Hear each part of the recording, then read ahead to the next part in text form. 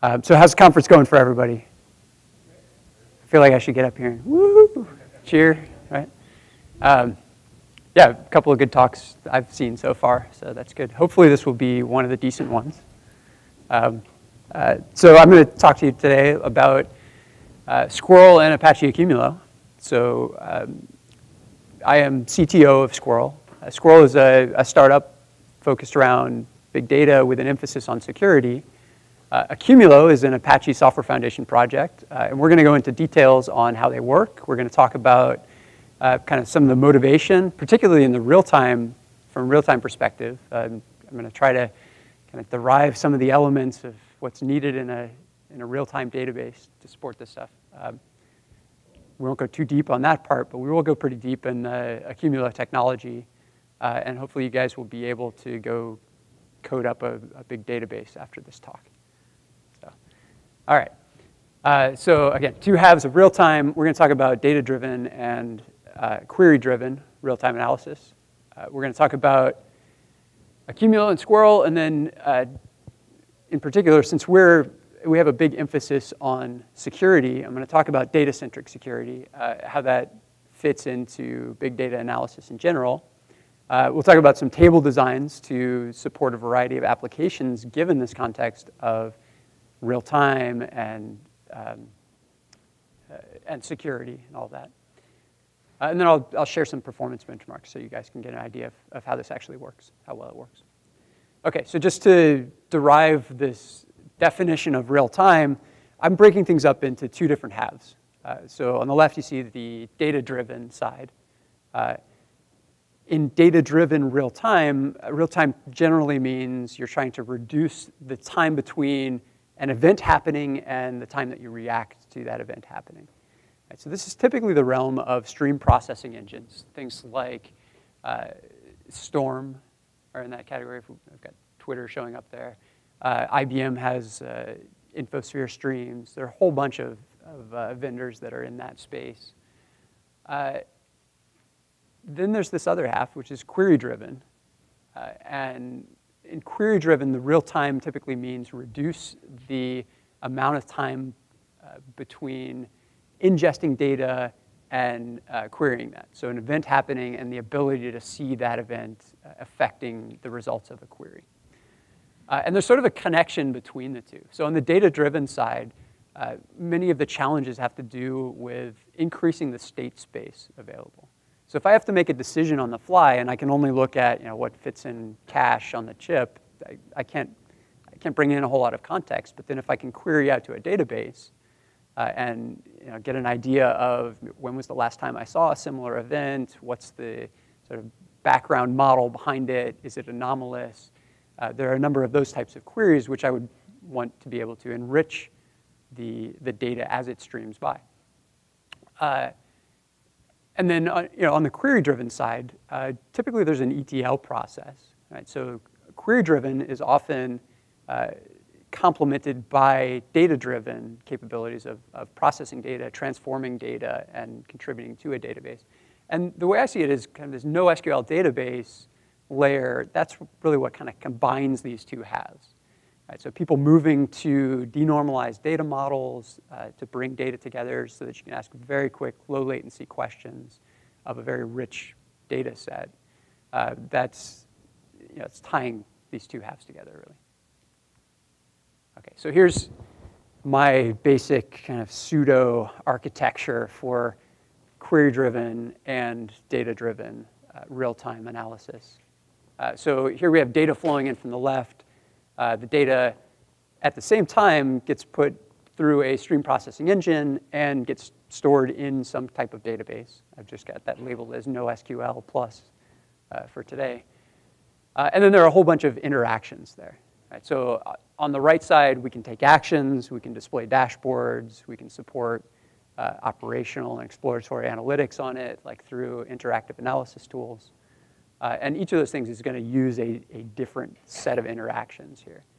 So if we just go through that, effectively, we're talking about as data streams through the stream processing engine, we're going to enrich it using NoSQL queries, again, denormalized models. Results of stream processing engine often get written to the NoSQL database to give you that longer-term storage of some transformed version of the data. It might be kind of a map into it or a graph view of it, link extraction, entity extraction. These things fit into that model. And then all of these things flow into the human interaction. Could be human, could actually be automated analytic on the right-hand side. Okay, in this particular talk, we're not going to focus on the whole space. We're really just going to focus in on that NoSQL part, and in particular, Accumulo and Sqrrl as an implementation that supports really all of these types of interaction. Okay. All right, so Accumulo and Sqrrl technology. So I'm just going to kind of dive deep into what Accumulo is. For the most part, Accumulo is a sorted key value store that's derived from Google's Big Table paper.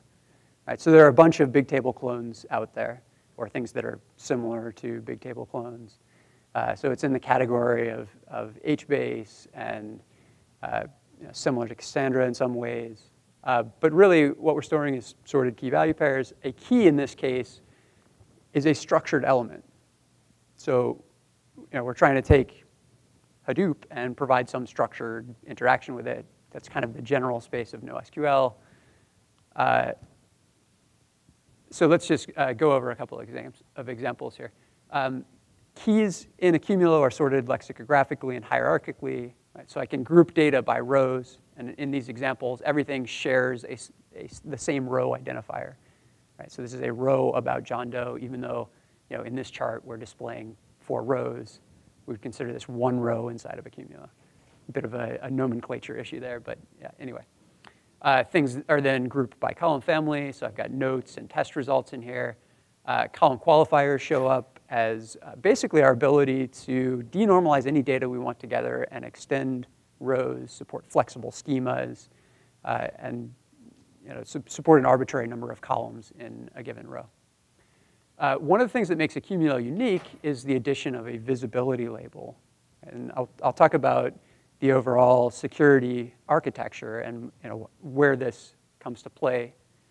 But that's inside that core data model, that core key value store, that visibility label makes Accumulo unique. And then effectively, we map these things into values. And the value is just an arbitrary byte array. We can provide higher level semantics on top of that in many different ways. A lot of people work on that. I'm not going to dive too deep into that in this talk. But there you have it. We're storing key value pairs. Any questions on that? No? OK. All right. So one of the things we're trying to do with that is scale up. All right. So basic computer science approach to scaling is divide and conquer. In this case, we're dividing by partitioning our key space. So we want to store sorted key value pairs. We can break those up into contiguous chunks of keys. Those things are called tablets. And that's what I'm displaying here in the white rectangles. So here's a table at the bottom. This is my table, Adam's table. And I've got 2 tablets. Right? So I can break up my data into anything from the negative infinity key to things. And then anything greater than things goes in another. So I've split that up. I've created 2 what we could call as units of work that can then be distributed throughout the cluster. Right? And I can do that with all of my tables, sort of keep a set of tablets. Those tablets, I need to keep information about them, metadata about the tablets. Specifically, what are the files in HDFS that are associated with those tablets? Where are they being hosted? A little bit of life cycle stuff and dealing with timestamps. There's a little bit of extra metadata around that. Those things are stored in a metadata table, which itself is a table in Accumulo, and is broken into tablets. Right? And the metadata about those tablets are stored in a root tablet, giving us a 3-level hierarchy of units of work that are distributed throughout the cluster. And then I just keep a well-known pointer to that. It's a very nice scalable model, gives us that root of scalability of Accumulo. And it's all really derived from that big table model that Google published. So from a process perspective, we can take those tablets and we can distribute them across tablet servers. So a given tablet server will host a subset of the tablets. Clients on the right-hand side, our applications here, read and write directly to the tablet servers. It's sort of a shared nothing architecture in that you don't have to go through a single point to do all of the interaction there. Instead, you can go kind of directly to the machine that is responsible for hosting the data.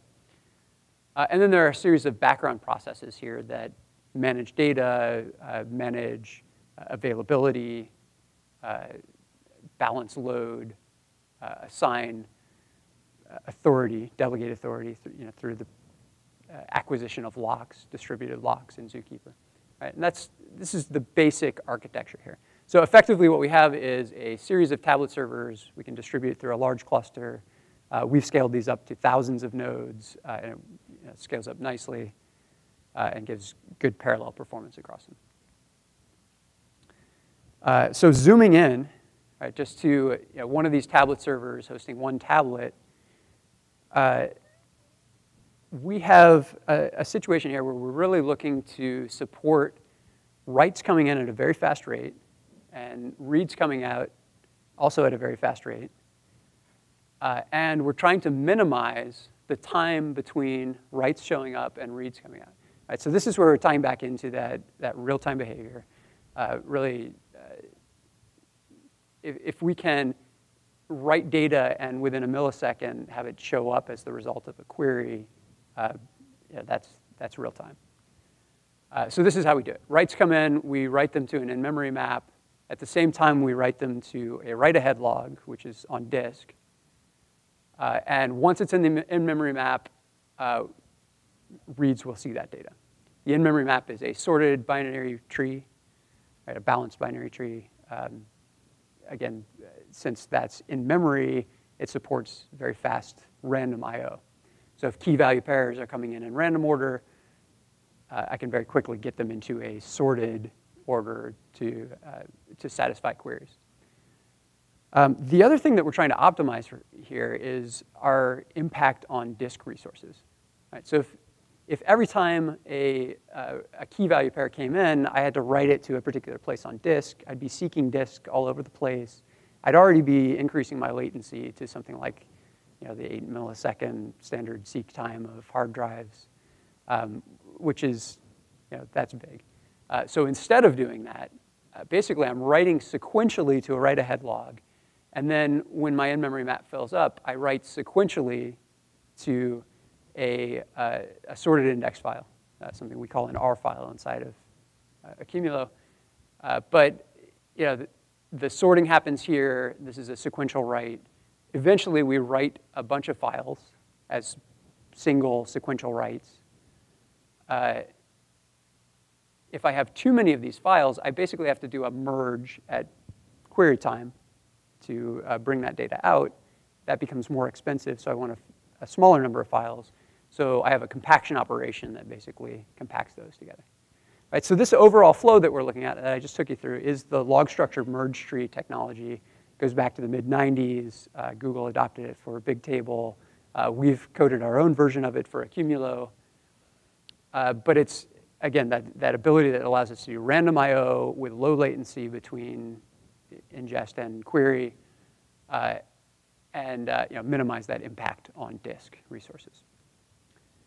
Right, so along with that, we have these operations: minor compaction, merging or major compaction, and scan. All of these things are places where we are streaming key value pairs in sorted order through the processor effectively. And they're very natural places for extending our analytical capabilities to do real-time analysis. So this is another thing that makes Accumulo unique is this mechanism here called the iterator tree.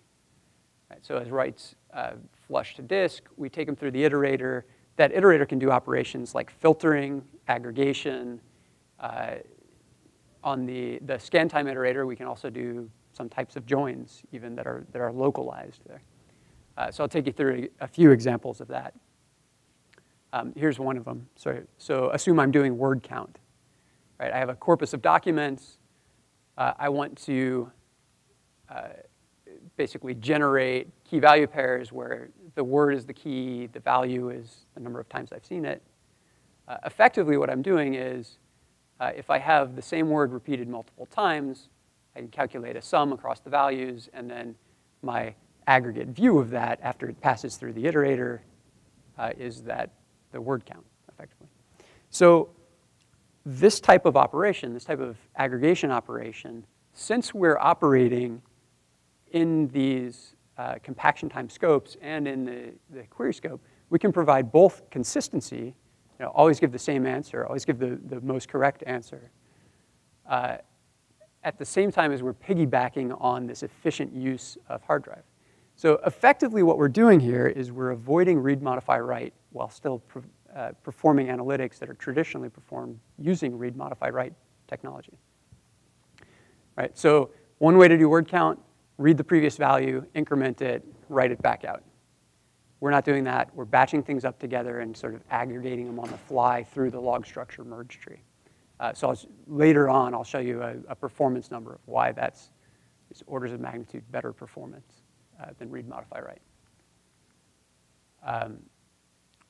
So effectively, the iterator framework here allows us to do a huge number of operations. And this is, in fact, where most of the logic for just dealing with key value pairs in general in Accumulo resides. So all of these things are actually implemented as iterators inside of the tablet server. So it's not just analytical capabilities, it's also just kind of core management of key value pairs. And in fact, that's where a lot of the security is implemented inside of Accumulo as well, incidentally. Okay, so let's look at latencies here. The way I write data to Accumulo is through this batch writer mechanism. I send a bunch of key value pairs grouped as mutations to rows. Those hit the tablet server, go into the in-memory map. At some point, they get scanned. The scan also brings in data from files that exist there. And then on the client side, on the read client side, I have a scanner over here. And the time to ingest into the in-memory map, there we're talking about a millisecond on the order of. The latency to scan that data from the in-memory map into scan iterators and the R file into scan iterators on the order of a millisecond. And this, if we have a lot of seeks, it can be larger. If we have caching, it can be smaller. But again, on the order of a millisecond. And then querying it out of that, again, on the order of a millisecond. So end to end, our latency is very much real time. Not necessarily real time from the perspective of making trading decisions, but it is real time from the perspective of analyzing the most up-to-date view of the world from a human analysis perspective. Okay. So a big thing that we're trying to do here is really scale this up and get as much throughput as possible through this type of channel as well. So let's just look at the throughput from this perspective. And this is, what I'm trying to do here is build the case for avoiding read, modify, write. So from that perspective, Accumulo, as we've written it, since we do these kind of batching things up together and efficient pipelining of all of this, we can actually support, on a per node basis, upwards of 500,000 entries per second ingest into a node, right? Across a cluster, multiply by the number of nodes in the cluster, and that's the kind of performance you get. Query time, it can actually be a little bit more efficient and get about 1 million entries per second, somewhere in that order of magnitude. If we were doing a client-side read, modify, write operation, right, and we have to sort of read the previous value, compute some new version of that, and then write it back out, already we're introducing millisecond order latencies into a single write operation. Right? So that actually becomes quite a challenge to provide greater than a single 1,000 entries per second, much less 500,000 entries per second per node. So with that read, modify, write, already you're greatly reducing the rate at which you can ingest and query data in the system. So avoiding it is great. If you don't have to do read, modify, write, if you can just do inserts and sort of fire and forget and batch them up, that's great. With the iterators and with what I'm talking about there, what we're trying to do is increase the types of analytics that you can perform without going to a read, modify, write type solution. Right, so that's where this aggregation on the fly, or aggregation through the log structure merge tree, becomes a very useful tool supporting high throughput, real-time analytics. Mm-hmm.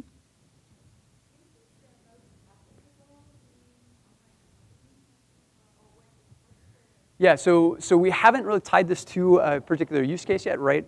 At this point, in the talk, we're just kind of talking about abstractly what's the technology for that. But all of this actually ties into higher level concepts like search, log analysis, cybersecurity applications, graph analysis, all that. And I'm gonna go through a lot of that.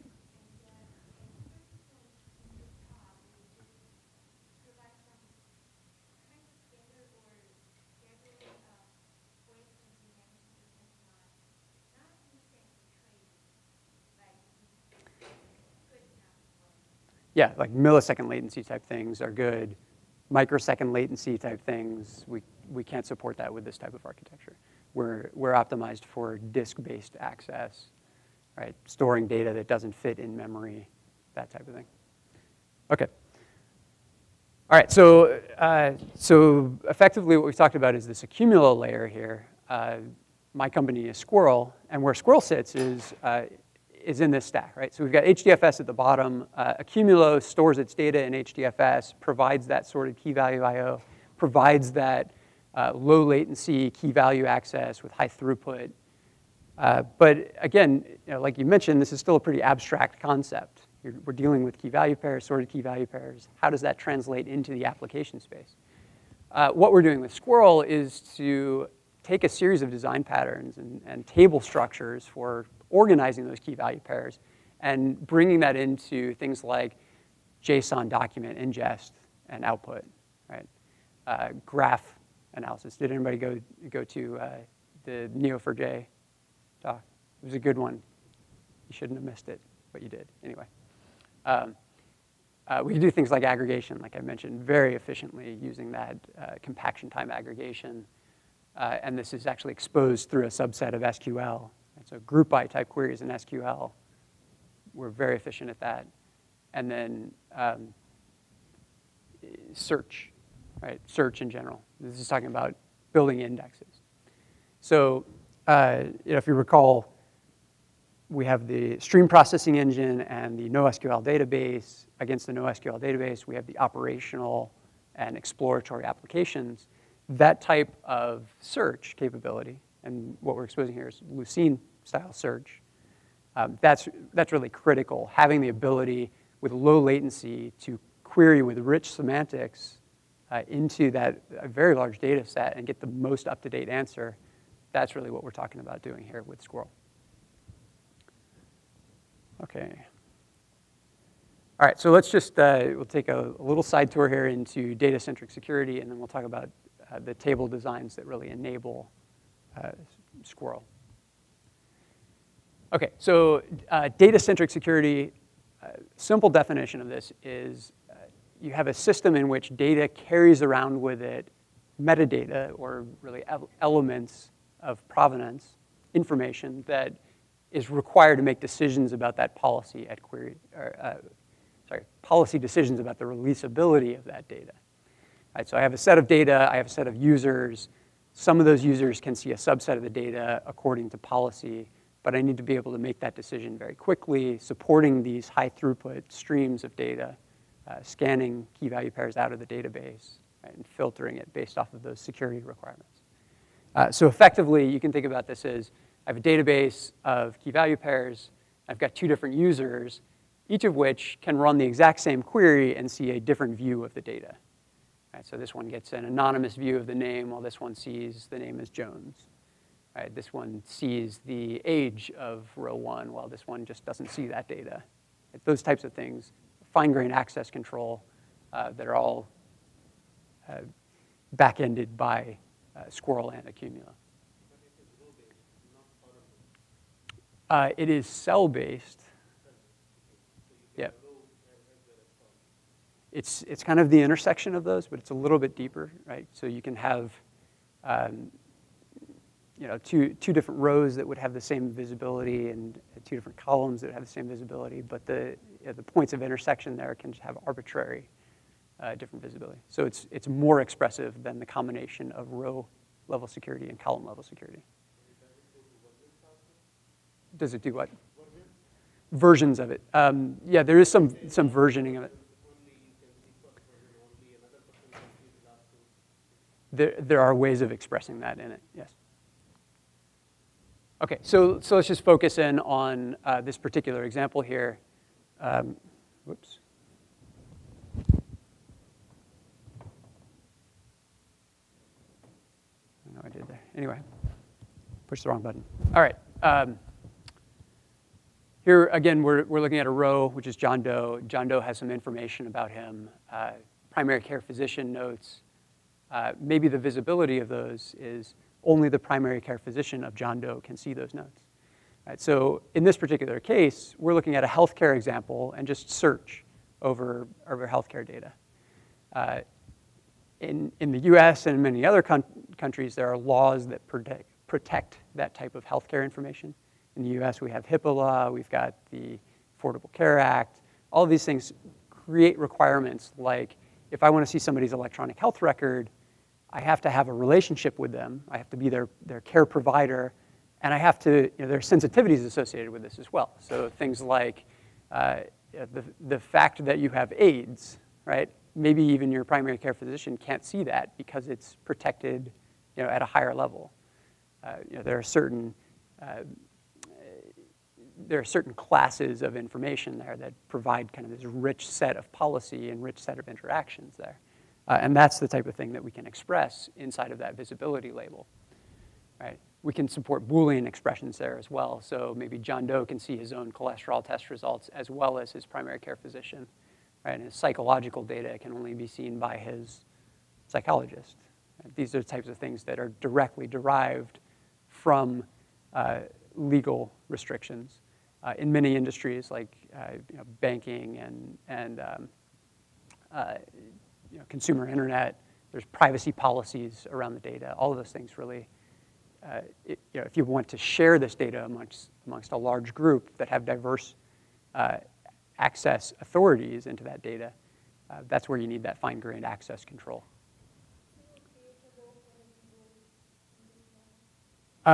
In this model, we have, you can think of this as we've organized our data into some key value pairs, and then we stick labels on those key value pairs according to who can see them. So it's not necessarily a row per role, but the role actually plays a part of defining the key value pair itself. Right.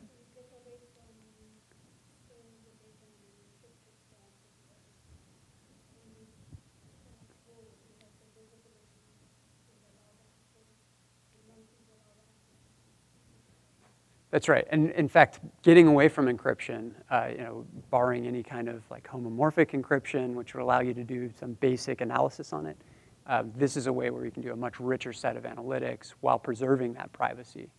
And we can tailor that towards bringing in large groups of people with diverse access authorizations into a single database rather than having a whole bunch of separate databases for those separate information sets.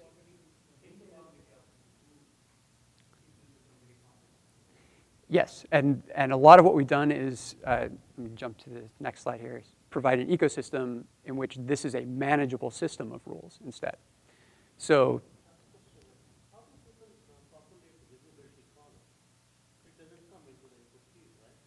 right, so how do you populate the visibility column? Effectively, this is what we're talking about in this, this view here. Here's our data-centric security ecosystem. Typically, we have data and policies that show up they're already there. The data shows up, the policies describe how that data can be used. The end users exist. There are authentication mechanisms and attribute databases set up around those. These could be LDAP, Active Directory, something like that. There's a diverse and growing set of applications. Right? So we don't have a single application that we're really designing for, but it's a growing set. At our core, we've talked about the technology to create a filtering mechanism, right, and a labeling storage mechanism that stores those labels alongside the data. But there are a couple of key elements here, the labeler and the policy engine. And this is a lot of what we're building at Sqrrl to really manage the label sets around this.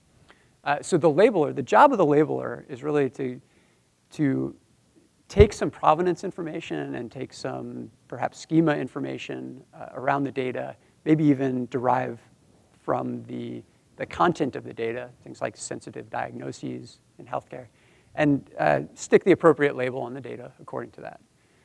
But it has to do that in a way that's relatively immutable. Right? So if I take data and if I label it with, if I label my electronic health record with my doctor's name, and then I change doctors, do I have to go back and relabel my data? Right? If we're storing petabytes of information, that relabeling, that's hard to manage. So effectively what we're doing here is we're separating this policy into immutable elements of policy and mutable elements of the policy.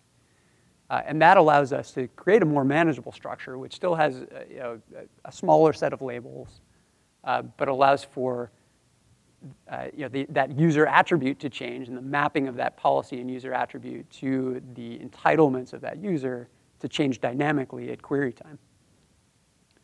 Okay? So effectively, that's what we have here. We have tools inside of Sqrrl to do both of those elements of it. And really, I think this is a critical part of big data and NoSQL anytime you have those types of diverse security requirements. Mm-hmm. If you were to bypass Sqrrl and query CSS directly, would you be bypassing the Yeah, so can you bypass this by going to those lower layers of the stack? Very good question. We have Accumulo implemented inside of encryption implemented inside of Accumulo so that even if you can read the underlying data from HDFS, you can't get access to it. And all of these mechanisms for restricting access and authentication, those are shared between Sqrrl and Accumulo. So you cannot bypass these mechanisms. It's mandatory access control. Yes. Yeah, and that's where actually this key management comes in. So we actually do things like separating the key from the cluster even, so we can do remote unwrapping of session keys and really provide very strong guarantees of this security. Right? A big part of that is to push those security requirements, that security enforcement mechanism, into the infrastructure itself, so you can trust that, you can build your accreditation just on that infrastructure, so that even though this set of applications is continually growing, the mechanism where you verify that that application is performing the right filtering and performing the right restriction of data, that's a lot easier to verify in this type of setup. Right? That's really the promise of data-centric security in general. It can be either. Typically what we do is a symmetric key that's wrapped by an asymmetric key, and then that's stored for remote unwrapping. But there are other ways to set it up that make sense. One more follow-up to that.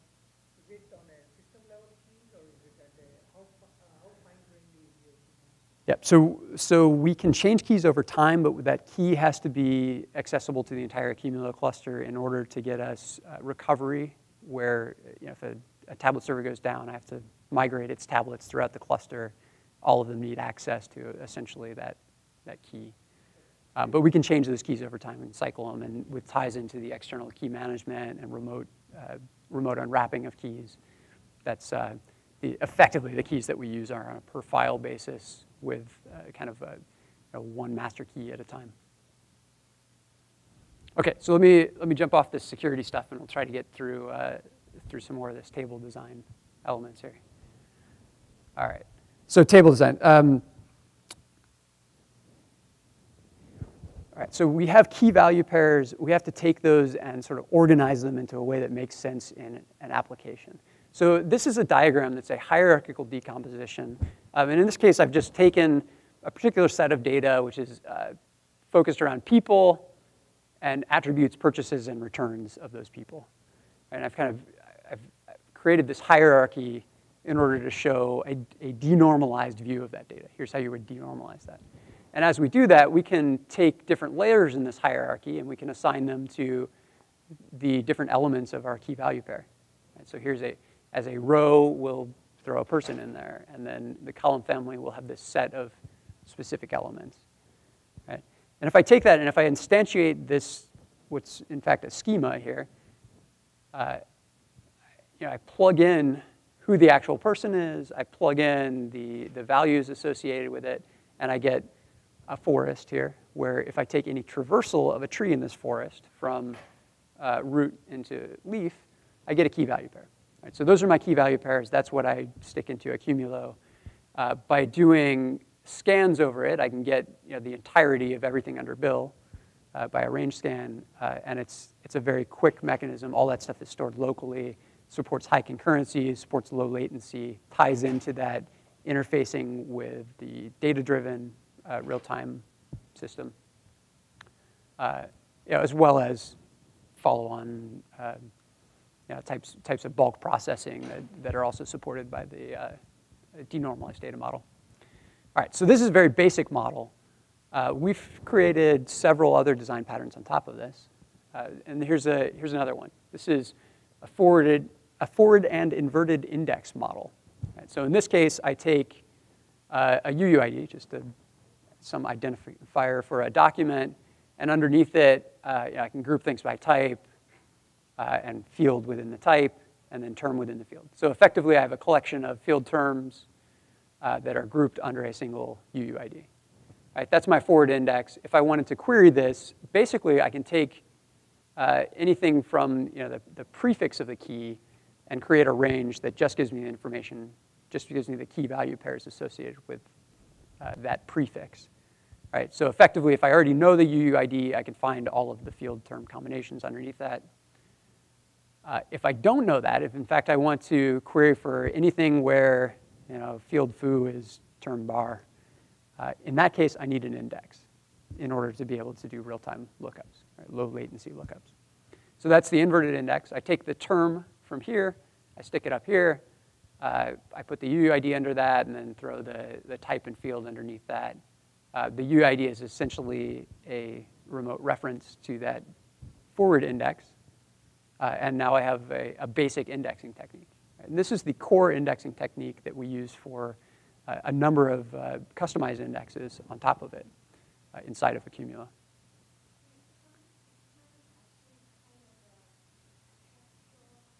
Yeah, so term in this case could be just text. In fact, this could be a string where we've extracted a bunch of terms from a value. This supports full text indexing. Right. So this helps search. Absolutely. What's the first utilization of this? Right. So in fact, it's not a single design pattern that we're going to use. And Sqrrl is actually a collection of these design patterns where if you were building an application, you might create a bunch of design patterns and stick those in a bunch of Accumulo tables and use those to satisfy the needs of your application. We've done that with a bunch, and we've exposed them in that higher level API inside of Sqrrl. So that's what you get out of us. Yep, so Storm is a stream processing engine. Again, on the data-driven side, Storm would be used to maybe reach back into the query mechanisms that we provide here. So it's a complement to Sqrrl. All right, so let me move on here. I want to get to the interesting stuff, which is the performance results. Right? That's what everybody's waiting for, right? Okay. All right, so here's what that looks like from another perspective. I have an event. I map that to a single place in the forward index, or the event table as it's called here. And then I generate a bunch of index entries. In order to support the real time, effectively, I'm just generating a bunch of key value pairs as I ingest this, and I'm throwing those key value pairs at the database and letting it manage them.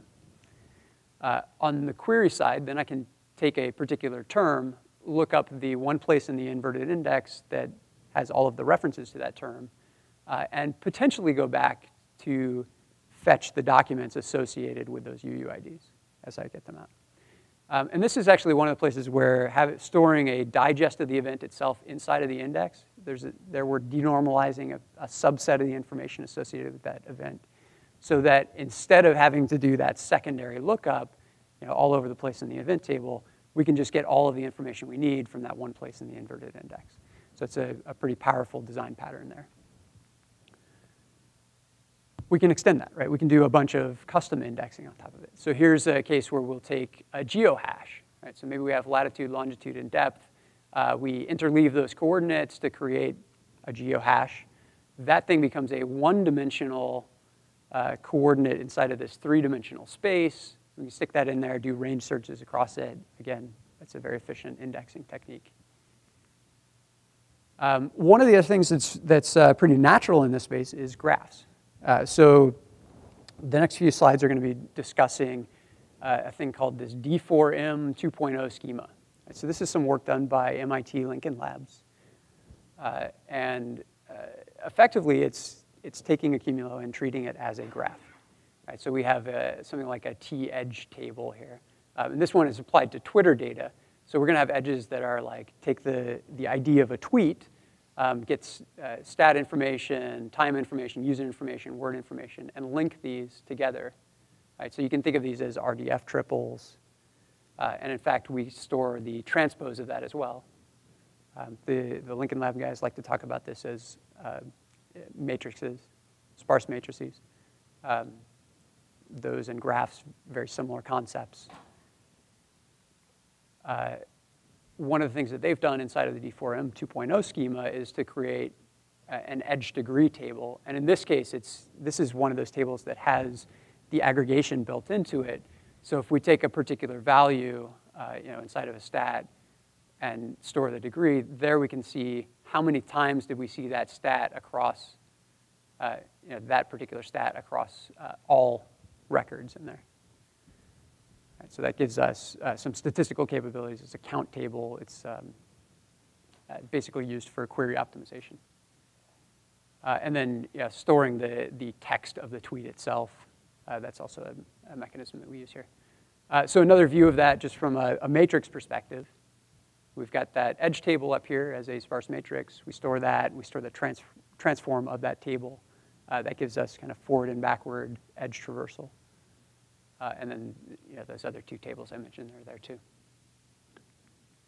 OK, so that's a small collection of table designs.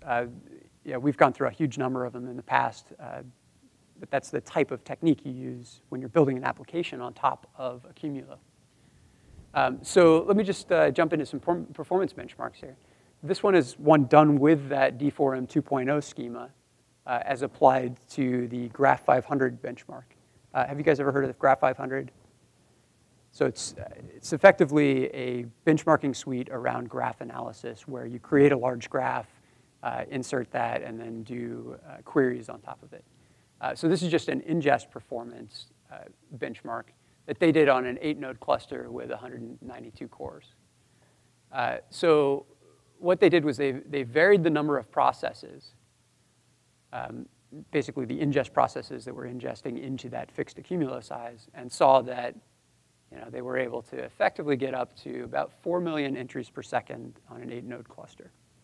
Right, so that type of performance is immensely better than published results of other databases like Cassandra and HBase. Right, so that's this is into Accumulo hitting disk. Right? It's not just limited to memory. Right? That's sustainable over long periods of time. Okay, another benchmark that's done in terms of scalability. NSA recently gave a talk at CMU where they discussed using Accumulo as a large graph store. So in this case, they stored, again using the Graph 500 benchmark, a 70 trillion edge graph, which is about a petabyte in size, on a 1,200 node cluster. Right, and you can see this is actually just a scalability of traversed edges per hour in this case. But 70 trillion edges scales up linearly from these smaller graphs.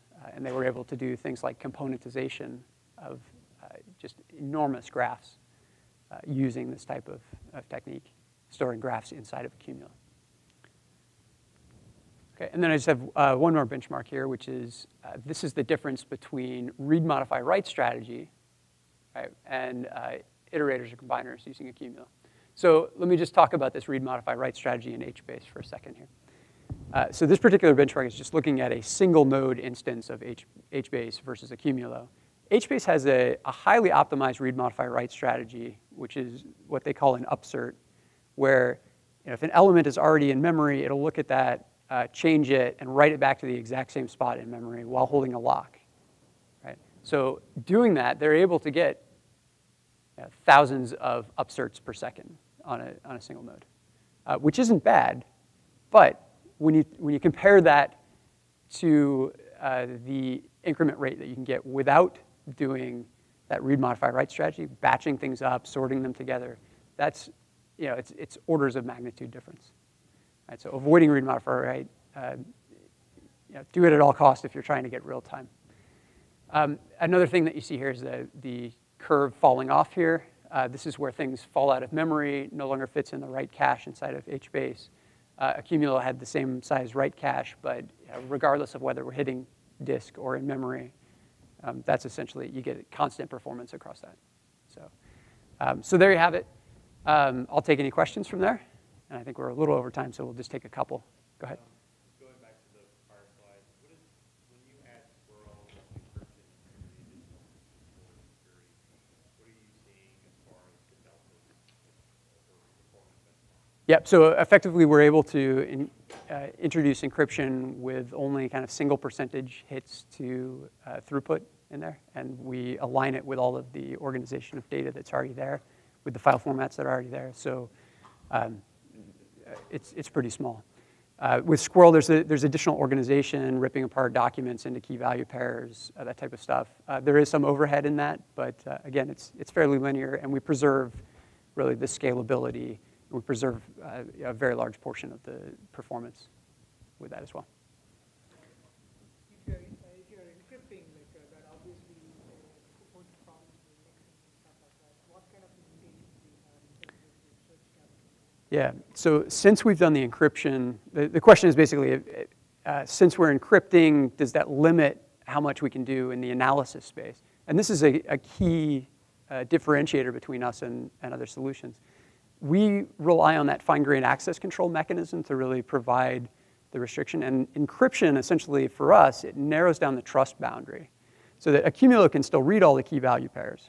Right? It's not encryption outside of Accumulo. Excuse me.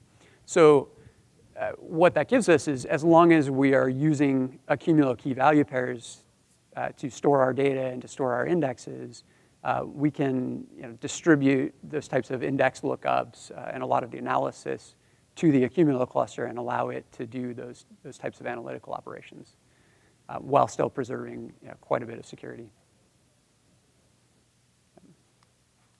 All right, well, thanks a lot, folks. I'll be sticking around if you want to ask more questions.